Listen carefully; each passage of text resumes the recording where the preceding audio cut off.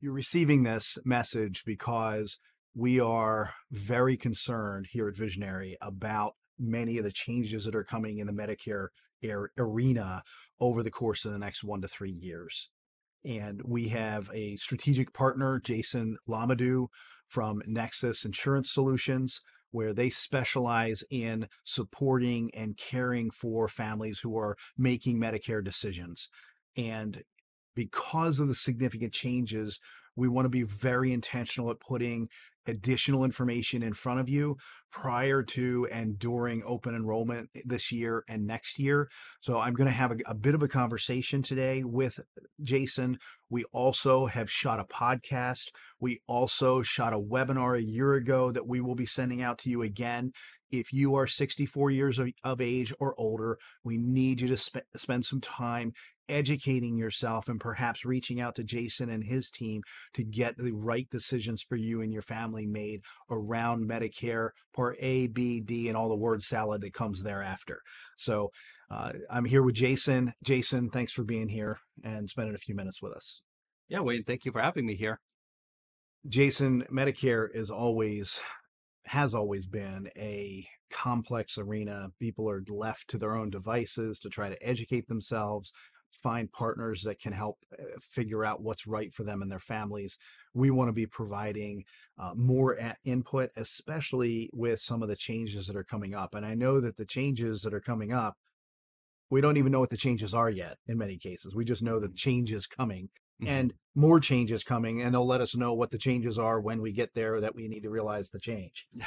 So can you give us just a couple of quick run throughs? We don't need to go through all of the gobbledygook of the A, B, D, X, Y, Z, P, D, Q.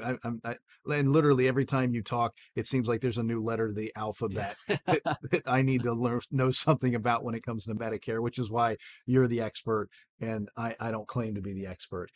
But can you talk to us for a minute or two about some of the changes that are on deck, that we know these areas and maybe some of the unknowns? Mhm. Yeah, absolutely. So a big part of this was in 2022 with the Inflation Reduction Act that Biden signed into law. So there's a lot of changes. Some of them are coming into effect in 2025, some in 2026, and years after that. The changes that we see coming up in 2025. One of them would be the $2,000 max cap on drug plan spending that we discussed. So, before with Medicare beneficiaries and Medicare Part D, there was 4 different stages of drug coverage. So there was your deductible where you're paying everything. Then you get into the initial coverage where you're paying copays when you go pick up your medications. Then once you have spent a certain amount, then you get into the coverage gap that used to be called the donut hole. In there, you are spending about 25% of the retail cost of your medications. And then once you spend a certain amount, then you get into catastrophic coverage where you don't pay anything else. Now, next year, what's going to happen is they've eliminated the donut hole, which is huge. I think it's a big win for beneficiaries. Yeah. And so now the way it's going to work is there's going to be a deductible. So the standard deductible next year is $590. Then once you satisfy the deductible, then you get into the coverage phase. And once you're in the coverage phase, you're paying you're paying copays. And then once you hit the $2,000 max out of pocket, you don't pay anything else for the remainder of the year. Okay. So there's a lot of folks who, have spent thousands, people, I have some clients who are taking 12 to 15 to 20 different medications. And those folks, up until last year, there was no cap at all. Next year with a $2,000 cap, that's going to be great for those beneficiaries. Yeah. It sounds like there's some great beneficial things for beneficiaries. Yeah. The $2,000 out of pocket cap. I also recall that you said that people are going to be able to, rather than funding that out of pocket up front in the year, they're going to be able to budget or spread that out over the course of the year. Correct. So this is a brand new program, and we don't know completely how it works right now, but there's going to be what's called a Medicare Part D prescription payment plan, Okay. where instead of beneficiaries, paying out of pocket, that, so the $2,000 max, if the insurance company realizes that, they're going to hit this in the first month or two, they're going to have the opportunity to spread out the payments evenly throughout the year. Okay. Now, there's some we don't understand, and I don't think probably CMS, who regulates Medicare, understands how it's all going to work. If somebody was with carrier A for part of the year and then they switch to carrier B, what implications are going to be there? Right. So there's a lot that's still kind of up in the air that hasn't been clarified. Right. But yeah, so that's another thing that's going to be great for Medicare beneficiaries. And I should say, because I think there's some confusion with this, that it's not going to lower the cost overall of medications, but it's going to be able, you're going to be able to spread out the cost throughout the year rather than Right. having to pay everything front loaded, at one time. Right. For people who are on a fixed income, Hmm. even if you drop the maximum amount of out of pocket from 8,000 to 2,000, the fact of the matter is that 2,000 could all hit in January, February, March, and it Hmm. could be budget breaking, or have to make, may not be able to put heating oil in your house Hmm. in February because you're paying that $2,000 out Hmm. of pocket. So, Hmm. so Right that after that's Christmas, and right, right. So it's the worst time of year to have to do that. yeah, so well, that's really helpful. Now, insurance companies being faced with dropping those caps all the way down to 2,000, Hmm. I would anticipate that the government is, will affectionately just say they're going to print the money to fill the gap for at some point here. But these insurance companies are having to scramble to figure out how to um, change their benefit plans. Are we anticipating significant changes to things like formularies, Hmm. number of choices in a drug category, things like that? That Correct. Okay. Yeah. So, I mean, some things. So, from a theoretical not theoretical, what's the word I'd want to use? Um, you know, some things that we're projecting, for example, and we don't know for sure, would be the insurance carriers will probably limit the amount of prescriptions, limit the drugs on the formulary Okay. that they're covering. Um, One thing that definitely has started happening, there are some insurance carriers that have pulled out of the market completely. Right. They've decided that they don't want to take on that $2,000 cap and what that means for them. So they've just decided they're not going to be in the Medicare space. Right. So we've seen that.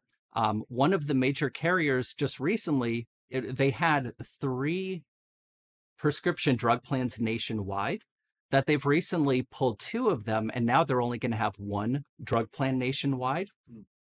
So there's been a lot of that, a lot of unintended consequences where unfortunately, there's not going to be as many choices for the beneficiaries Right. in Right. 2025. Yeah, and it seems like the government. Many of you listening will know some of my own predilections on the feeling of government overreach, but Yeah. the fact of the matter is, every time the government touches one thing, there's a whole bunch of unintended consequences Hmm. where they impact other areas and other points in people's lives. Hmm. So it that can't help but happen here. It Hmm. is also par for the course that one president signs things into law that don't actually become law until after he's out of the office. Hmm. So we'll welcome Joe back to Delaware when he gets here.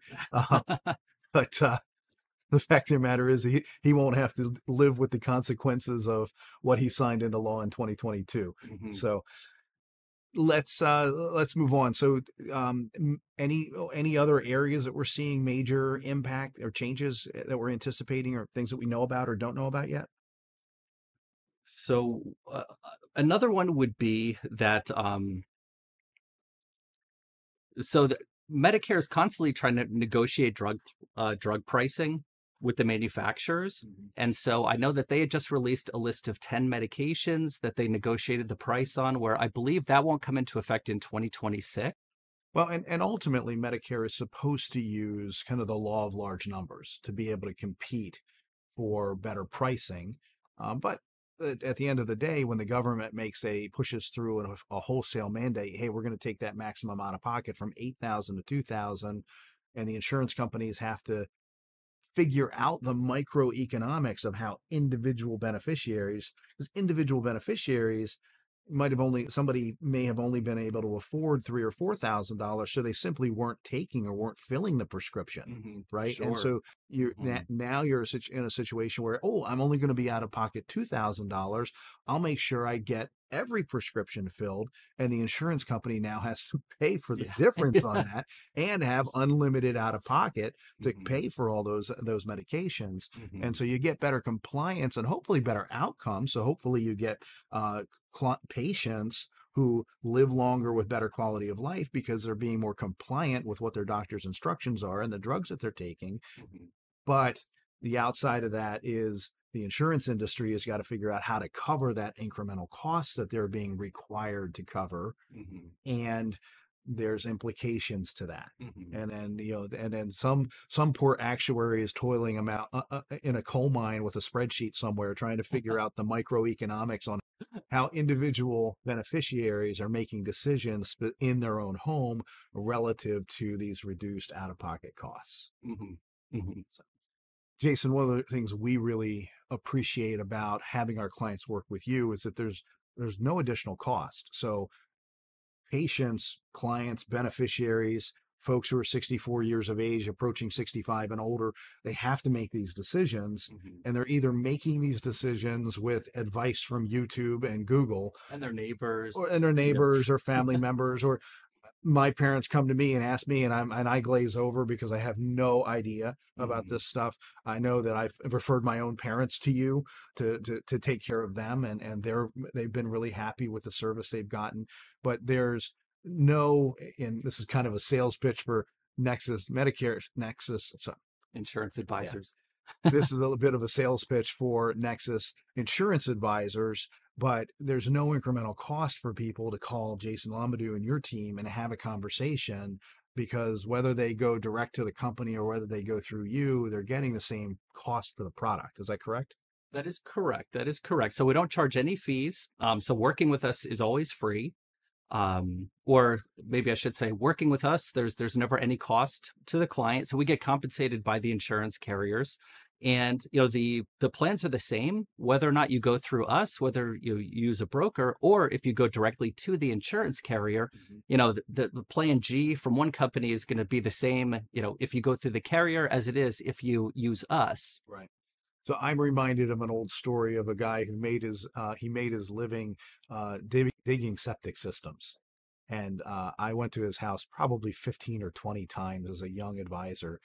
And finally, he called me, and I was sure he was going to call me and say, "Hey, just stop bothering me." But he called me and said, "Wayne, bring the paperwork tonight. You can have my money."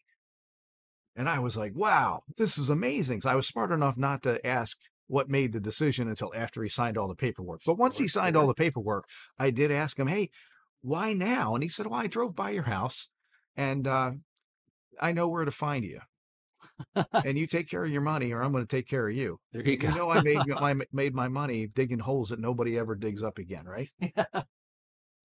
So, in some sense, every Medicare beneficiary, everybody who's going to have Medicare word salad, A, B, C, D, E, F, G, Mhm. they're either going to be calling an 800 number Mhm. and working with somebody, some faceless person to get service from the company, Mhm. or they can come find Jason Lamadou because they know where you are Mhm. Mhm. and yell at you when they're not happy about something. Yeah. So, and meanwhile, you're providing the guidance and wisdom along the way Mhm. to guide them to the right decision for their family, knowing that that right decision for their family may well shift over time, Mhm. because as this marketplace changes, as the companies come into the marketplace and leave the marketplace, the sands are always going to be shifting. The gravitational forces are always going to be being pulled in one direction or another. And Nexus Insurance Advisors is there to help people make these decisions. And again, at no incremental cost to the client. Mhm. Yeah, absolutely. Yeah, Wayne, as you know, I mean, so when people are going to turn 65, they get this 135-page book from the federal government called Medicare and You. Yeah. And basically they say, here you go. You know, this is the only resource you're getting, right? So they say, here you go. And they expect you to make the decisions based on that. And if you do it wrong, then you get penalties forever.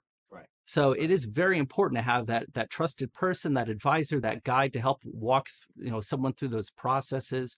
As we've talked about, there are some of the Medicare plans that, if you choose to enroll in one of these plans and then later on want to go to something else, sometimes you're not able to because of underwriting and, you have to qualify medically. So a lot of times the decision that you're making when you turn 65 is really the decision that you're going to have to stick with sometimes, when you're 85, 95, God Mhm. willing, 105.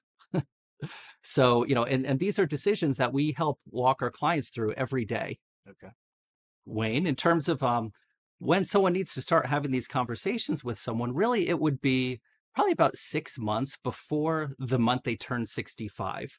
Now, there is their Medicare open enrollment, which includes the month they turn 65, 3 months before they turn 65, then 3 months after. So they have a 7 month period when they're turning 65 where they have to make some of these decisions, right? So, part of that would be okay, one of the first questions that we would look at is what is your current coverage?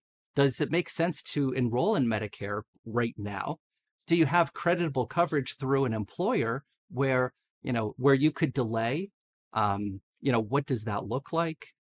Do you have a spouse that's on your policy, right? So if you have creditable coverage and you have a spouse who's on your plan, maybe it would make sense if it was just you as an individual to go to Medicare. But for the spouse, if they lose their coverage and they have to get an individual plan, I Mhm. mean that's a completely, separate dynamic Right. that we help walk people through.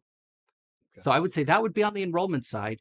In terms of the upcoming Medicare open enrollment, for the average beneficiary, what is going to happen is, probably early to mid-September, they're going to receive their annual notice of change from their current insurance carrier. Now, this is not for Medicare supplements. This would be for anyone who has a separate Part D drug plan or a Medicare Advantage plan. Okay. They're going to be receiving the annual notice of change, and it's going to outline it's actually very nice. There's going to be two columns, and it's going to say this was your plan in 2024. In 2025, these are the changes that we're going to make. So I encourage everybody to look at the annual notice of change. And I think this upcoming year, especially with the Medicare Advantage plans, I think there is going to be a lot of changes, especially in the ancillary benefits. Mm. So they could still, things like dental coverage, vision coverage, hearing coverage, over the counter benefits. Some of them have a benefit where they reduce the Part B premium. I think that this upcoming year especially, it's going to be very important to review those and to compare, and then to call a broker such as myself to compare, and help them compare with other plans on the market. So, Jason, you mentioned signing up prior to age 65 or the 7 month window prior to the birth date and after the birth date. But it's not just 65, right? It's every year there's open enrollment decisions that need to be made and plan changes that occur, correct? Correct. So that's called the annual enrollment period. Okay. And that is every year from October 15th through December 7th. Okay. So in that time, the beneficiaries for Medicare Part D drug plans and Medicare Advantage plans, they can make whatever changes they want to in that time. And then on December 7th at midnight, whatever plan they have at that point is the plan they have in 2025. Okay. So in some sense, Nexus operates a little bit like a CPA does around August 5th or April 15th in that window between October 15th and December 7th, where it's just everybody needs to have a conversation and at least review what they're doing during this period of time. Correct. So it is very important to, sit down with someone during the annual enrollment period from October 15th through December 7th. Right. Thankfully, there is another time period as well where if someone's in a Medicare Advantage plan and they unfortunately, for whatever reason, aren't able to make a decision, or if they do make a decision during open enrollment, and then they find that, maybe their doctors are actually not in network, or maybe their medications aren't covered, something along those lines, basically they get buyer's remorse. They have what's called a Medicare Advantage open enrollment from January 1st to March 31st. Mm. And in there, they can make a one-time change from one Medicare Advantage plan to another. Okay. And that's for basically for everyone who has buyer's remorse for the plan that they enrolled in during open enrollment. Right. Well, Jason, thank you for being with us. If you are one of our clients, if you're somebody who's watching this and trying to figure this out for you, for your parents, this is we have found Nexus and Jason's expertise to be invaluable for providing advice. Be real clear, there's no financial relationship between Nexus and Visionary. There's no financial relationship between Jason and myself. This is purely a value add conversation that we want to be providing the best possible care for our clients and the folks that we're supporting. And when we talk about envisioning more, you need to envision more when it comes to Medicare planning. And Jason and his team at Nexus Insurance Advisors are the team to help.